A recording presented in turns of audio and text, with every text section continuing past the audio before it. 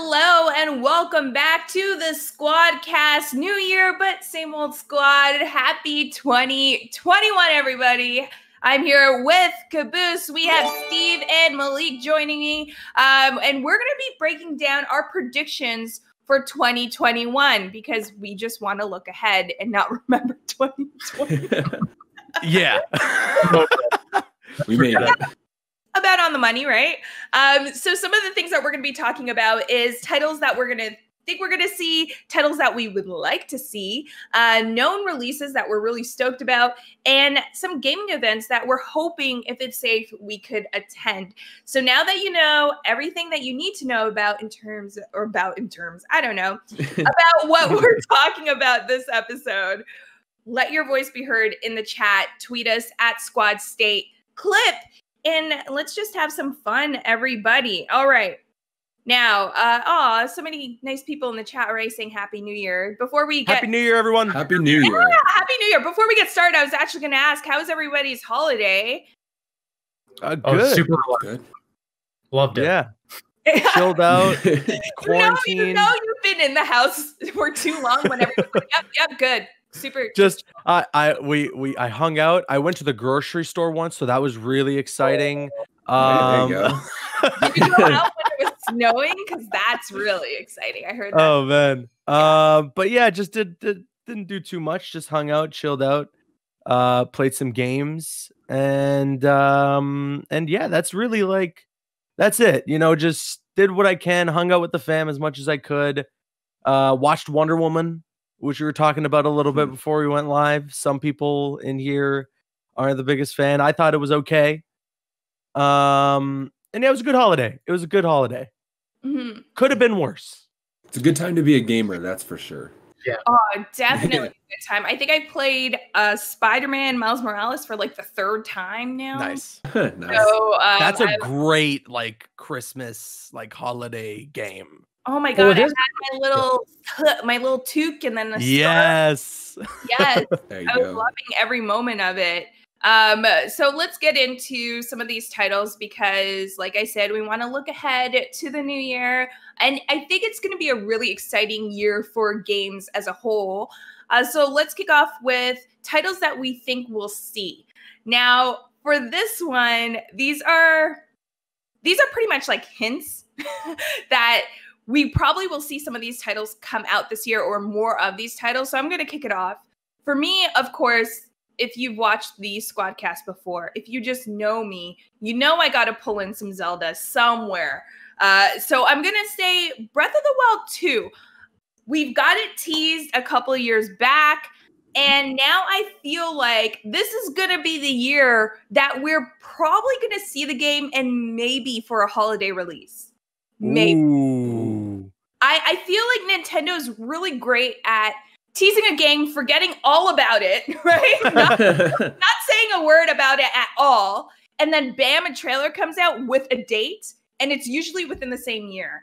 Nintendo's done this before. Even with the previous Breath of the Wild, it wasn't such close window when we first got that trailer, but it still came out way sooner than a lot of fans thought we would see because with any of their IPs, they do take a lot of time with. And I appreciate that with Nintendo. I appreciate the fact that they usually don't announce a game or show you any more of the game unless they could tell you when the game's coming out for sure. Yeah. Yeah. I'm 100% with you. I think Nintendo's obviously been really quiet lately. They haven't done a full direct in over a year at this point. Yeah. I think the last one was back in September of 2019. So I think this is the year that they just come out, give us that new trailer, and then boom, at the end, I agree. I think it's going to be a holiday game. I was kind of surprised we didn't see it at Game Awards, to be honest. But I think that's the indication that it's coming out later. But are we surprised we didn't see it at Game Awards? Because I feel like this is such a huge title for them that they would want to be in control of how it's announced. I in terms of having it within a direct, I feel like Nintendo, for their really big titles, they're usually okay, we are doing a direct for this, and we're going to tease all these little things within the direct, rather than, what they've done with Smash at the Game Awards is say, okay, everyone knows the game, we're just announcing a new character, a new fighter. So like I understand why they may hold back from the Game Awards in order to hopefully do a direct for it. I could be wrong, but didn't they reveal the first Breath of the Wild at the Game Awards? Did they? Oh. I thought they did. And for a couple of years, like Nintendo was on like a really great track of revealing like really high profile stuff at the Game Awards. Like they had a really close relationship for a while. So I kind of figured that they would just kind of repeat this, but I just feel like it's on track for later down the line. Okay, so I'm trying to Google this just to get stuff on the spot here. I think it was E3 2016, maybe. Yeah, E3. Okay. I feel they revealed. Yeah. Okay. Yeah. Okay. Yeah, that's what I'm seeing here. E3 2016 on IGN. The reveal trailer for the newest Legend of Zelda title shows off combat, new foes, cooking, and a beautiful new Hyrule. Do you think E3 2016? You think we see it at the E3 digital conference this year? No. If they do something like that, I'd say that there's certainly a chance. I feel like Nintendo, if it's digital, Nintendo's just going to do their own thing.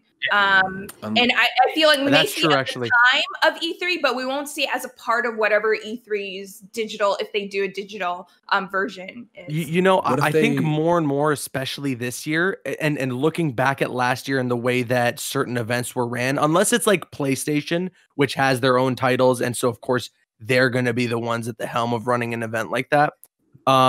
You're not going to see a lot of like major reveals or announcements made at something like a potential E3 digital show or a Game Awards, because some of these companies or some of these publishers maybe want to run stuff their own way. Like I wouldn't even be surprised if this year WB, because the plan apparently last year before the pandemic and everything was that WB was apparently going to have their own press conference at E3. And they were going to run and reveal like a bunch of stuff like on their own accord. And so I wouldn't even be surprised if they just do that this year officially as like a digital press conference. Like, yeah, they had DC Fandom, and that's probably going to happen again this year because I like from what I've seen of the numbers of what it did last year, it was a huge success. So we're probably going to see another DC Fandom, and hopefully we get like some more like Suicide Squad news, or depending on whether or not Gotham Knights has come out at the time, maybe some more stuff from Gotham Knights. But I do see like a WB or Square Enix or all these other major publishers, Nintendo not really a publisher, but you know what I mean? Like just doing their own thing, not shopping their stuff to the E3 digital conference or the Game Awards, but rather just throwing their own event because it maybe just costs them less than having to like pay for a spot, you know? And it's growing pains, like, well, not for Nintendo because they're so used to putting on these digital, announcements, right? But for a lot of publishers, like you mentioned, I think it's the growing pains of kind of understanding that's where we have to go, especially in a world where we're stuck at home. So it just makes sense to try to try to perfect that yourself rather than rely on an expo that kind of did it okay last year. Right. So I feel like we won't see the full backing of E3 until we're back there at the expo in person. Right. But I want to continue on with some of the other things that I think we'll see. I just have a couple more and then I'll let you guys sound off on yours. I think we're going to see Final Fantasy VII Remake Part 2. I really do. I feel like Square has been working on this for a long time. I know they've said that there's going to be delays here and there between each part, but we do know there's a lot of parts coming. Right. So I feel like it would make sense. I cannot understand waiting 2 years for the next part of Final Fantasy VII Remake. It just doesn't make sense when you know that there's another part coming after that. So I think we're going to see it. I see Steve like they're kind of like, no. You had like I was kind of hesitant the first part, but then I think you nailed it. Everyone's under the impression, we're getting a second part, so why hold that so close to the vest? I think you should just come out and say, it's in the works, it's coming out, in a couple of years, or even just give an update, like a rough timeline of when we should expect it. I don't see the point of staying silent. So hold on, break this down for me. So Final Fantasy VII Remake is not like a full game. Like it's part one of a part game. 2. Yeah. It's like the first 10 like, hours yeah. of Final Fantasy 7.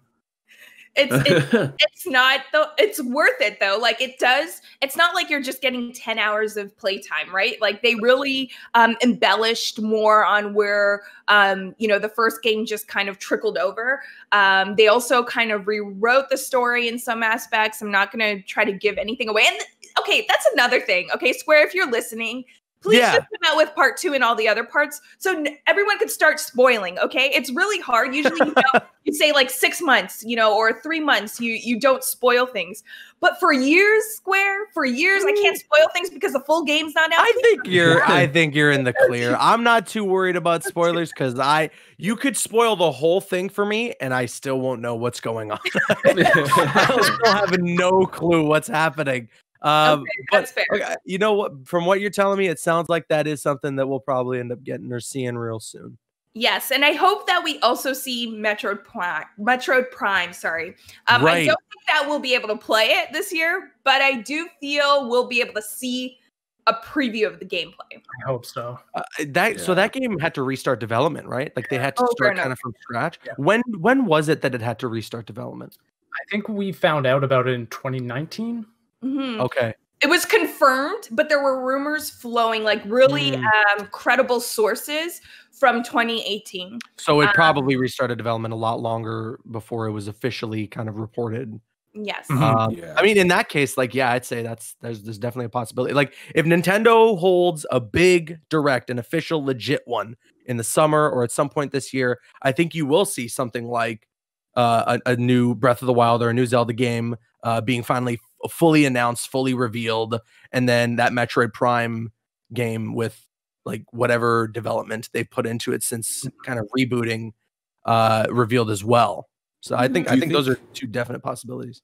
You think we get a new Switch version if they announce these two? Because I can't see Metroid Prime and Breath of the Wild in not 1080. Like, come on. Right. It's 2021. You can't release a game in 720 anymore. I love you, Nintendo. Love you, but we need to get into the modern era a little bit. Yeah, I think especially with the release of the new next gen consoles.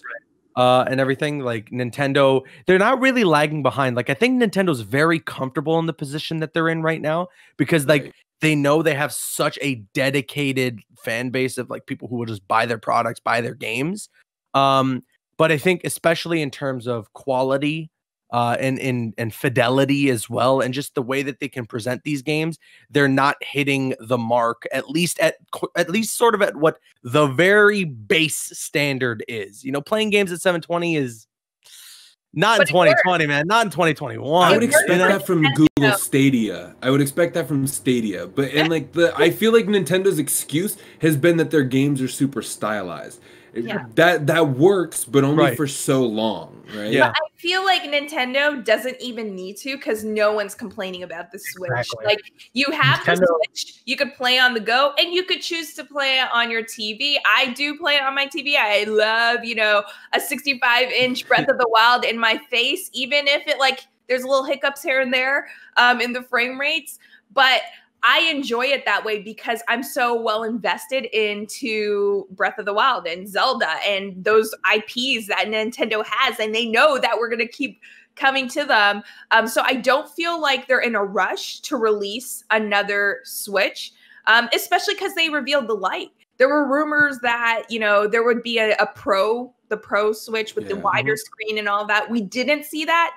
Who knows? Maybe 2021 we will, but I personally don't think we will. I'll tell you what, they did the Switch Lite, which is supposed to be the strictly kind of portable version of the Switch that you're supposed to take on the go. And then that's its only use. It's not meant to be something you hook up to a TV. It's supposed to be your travel item, right? I bet you that they have something planned for like a just at home Switch. Oh, you think? A Switch at home that is more of like a console that can provide you that extra little bit of hardware so you can run some of your games at a higher fidelity, see some of the games at a more crisp quality, potentially a higher FPS, and I do see if they're going to come up with a new Breath of the Wild, they're going to come up with a new Metroid Prime. I see those games working on Switch and they'll make it work because they know that So many people still have a Switch and will still have a Switch. But I do see a scenario where they come out with like a Switch at home that is just a console that gives you that better performance, that higher fidelity for someone who maybe wants to play the new Zelda or the new Metroid Prime game and have it look its best when they're playing it. Yeah. So we have the Switch Lite, so are we going to get the Switch Heavy? Yes, exactly. That is the question. And the question that I'm going to pose to you, Malik, what games do you want to have us see this year? I want Crimson Desert. And we'll get into this later about how I don't think that we are going to get Elder Scrolls this year. But I need an in-depth RPG in my life. And there's such a lack of like in-depth RPGs recently. I mean, I hated Assassin's Creed Valhalla. Oh. What? Okay, as someone who's played Assassin's Creed for a very long time from the beginning, they need to stop making it Assassin's Creed and just focus on making it its own thing. I get it. They need the Assassin's Creed name. Wait. What? I played Assassin's Creed from the very beginning. What are you talking about, bro? The story in Valhalla is like half Odyssey, half Assassin's Creed, but confused thoroughly. It's like they half read a mythology book and they're like, yeah, this is good enough. We got this. It was good. But aside from that, taking cover. I love Assassin's Creed. I want them to do better. I want them to go more of like the Ghost of Tsushima Elder Scrolls route. Like get more in depth. They've been doing kind of like this same kind of style ever since Origins, and it's fine, but it's not like the Assassin's Creed experience that I really want from Assassin's Creed per se. I would like Assassin's Creed to go more back towards like the Thief or Dishonored kind of style that they have. That's what really drew me to Assassin's Creed. But Crimson Desert, it's from the Pearl Abyss, same people who make Black Desert Online, a giant MMO, one of the bigger MMOs out there.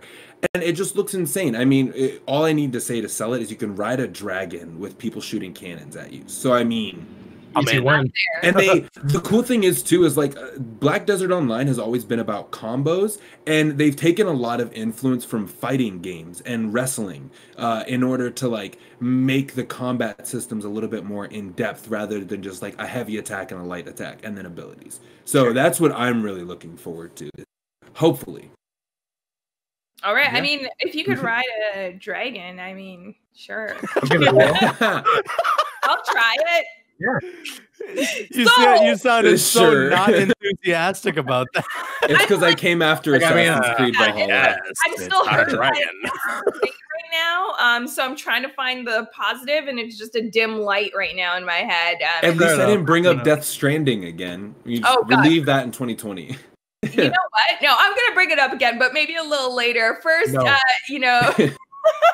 Caboose, I want to get to what game you think we're gonna see in 2021. Although some people might think this is not going to happen, I'd say there's like a 90% chance that we see Spider-Man 2 revealed. I don't think it's coming out this year. I think it's coming out next year. But I'd say there's definitely a chance it comes out this year as well, because Insomniac's a big team, and it's very clear that the team that worked on Miles Morales wasn't the exact same team that worked on Spider-Man PS4. So there's certainly a chance that they got people who've been since the launch of Spider-Man PS4 in 2018 working on a Spider-Man sequel, like officially a legit straight up sequel. So there's certainly a chance it comes out this year. I'm leaning more towards it coming out next year. But I do think there's a really good chance we see it revealed this year. And I think that PlayStation's probably going to hold another one of those big PlayStation State of Plays where we're going to see some stuff from God of War Ragnarok.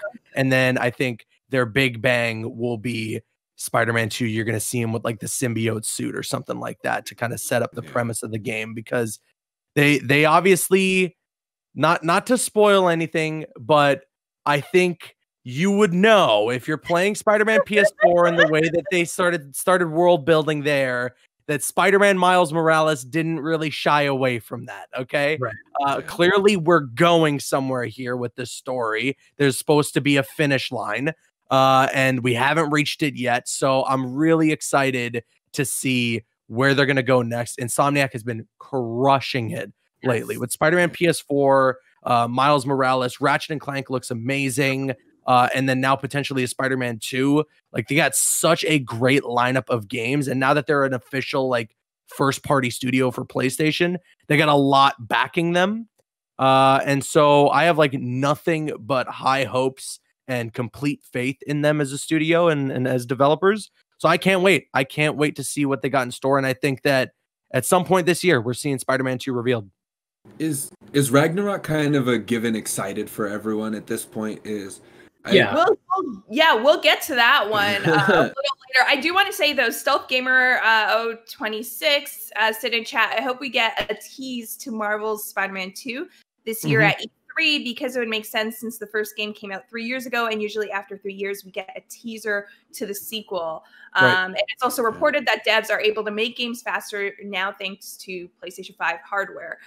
I'm on board with that, Caboose. Like, I think, especially how Miles kind of teased the next Spider-Man game. Although I was a bit disappointed with that, I want to see more. I love that. I feel like we actually may see that game holiday this year or early 2022, just because a lot of Insomniac knows exactly what they're doing. They know how to play into the fandom. They are fans themselves. How they tease everything in Miles Morales, especially how they announced that, oh yeah, there's a Miles Morales game, while they're also developing, Spider-Man 2. I feel like we're at the point we're going to see that game, and they may just throw another Miles Morales at us and be like, and it's coming out this year. I could definitely see that. The only thing that I'm not, well, actually, no, I shouldn't say. I was going to say the only thing I was not sure of was just with the fact that Miles Morales, like reported, didn't sell as much as Spider-Man PS4. But I think a lot of that had to do with some mismarketing in terms of the fact that it was kind of like the day the game came out, there were still people like coming to my channel like, wait, this game's on PS4? I didn't know. Like, I had no idea. And I think that has nothing to do with the game. I think that a lot of people just didn't know it was coming to PS4. And so probably now that the PS5 will have been out for at least a year by the time this next game's coming out, and hopefully in that time, a lot more people have played Miles Morales, which please do if you haven't. Like, you're out of your mind. Like, if you're a fan of Spider-Man PS4, I have no clue what you're doing not playing Miles Morales. Yeah, especially because it's like better in almost every way. And so hopefully by the time we get to Spider-Man 2, a lot of people will either have a PS5 or will have played Miles Morales and be ready for the next game.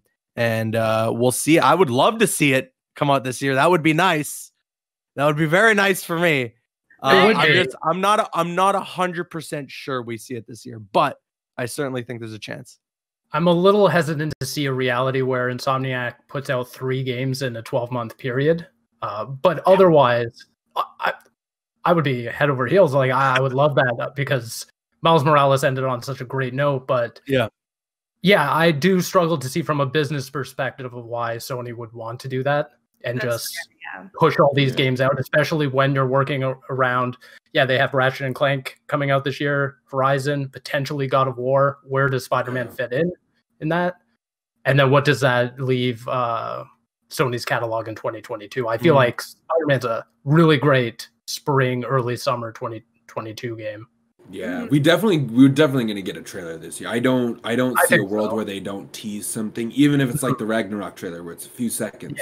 We're gonna get something. But I didn't even think about that. The Sony lineup this year is stacked. Yeah. Well, the thing is, I'm thinking about it from the perspective of this game's been probably in development for quite some time. Yeah. That makes me feel that it's not in development for next gen. So for that reason, I feel like we would see that this year, rather than prolonging it to next year when a lot more people have next gen consoles in their hand and are expecting a lot more in terms of graphic and capability, that they then would have to up in terms of a remastered version or a free upgrade for next gen. I think it just makes more sense if it wasn't developed for next gen, it would come out this year. But we will just have to wait and see. I think too that Miles Morales was a 2-year turnaround. That is crazy for as much that there is in that game and for how different it is as a Spider-Man game to Spider-Man PS4 in terms of, gameplay and story and mechanics. I feel that now that they've nailed Miles and they know like they got it, like when you played Spider-Man PS4, I think everyone played it knowing there's room for improvement here. Like we could do the air tricks a little better. The swinging still feels a little weighty. There was room for development there. But with Miles Morales, like I honestly can't look at the gameplay and be like, I think this needs some improvement, except maybe the stealth. But I'm never playing a Spider-Man game for stealth anyways. So that's the least of my worries. So I think considering that they nailed Miles and now all they really need to do is find out ways to improve the gameplay of Peter, this next Spider-Man game could also have that quick of a turnaround because the main focus at that point would be the story and developing it and writing it and making it good. And so, yeah, I mean, Camille's making some great points, but also you're making good points as well, Steven, that there is a pretty packed lineup for Sony exclusive or PlayStation exclusives. And I'm not sure like where Spider-Man could fit.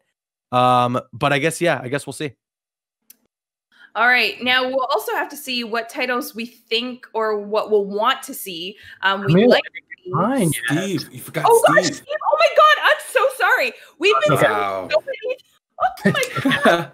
You just got Death Stranding on your mind and forget about everything else. I know. I on my mind and I was just moving on. I'm so sorry, Steve. That is my bad. Steve, take all the time you want. Let's dedicate this podcast to you. What games do you want to see?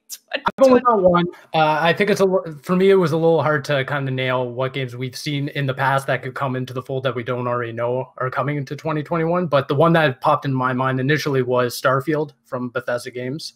Oh, yeah. This is the game, like a brand new IP. They said that this is the one that's coming out before they even start, really developing the new Elder Scrolls. So, and especially a new Fallout. So those are way down the line. But Starfield was first announced kind of, I don't know, I would say prematurely, I think in 2018.